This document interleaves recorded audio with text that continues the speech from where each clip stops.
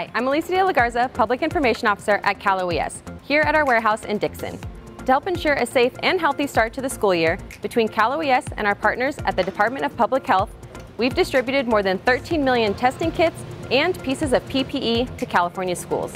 These additional resources will help families stay safe as we continue to battle COVID-19. Also this week, Cal OES hosted a convening of national experts on gun violence prevention.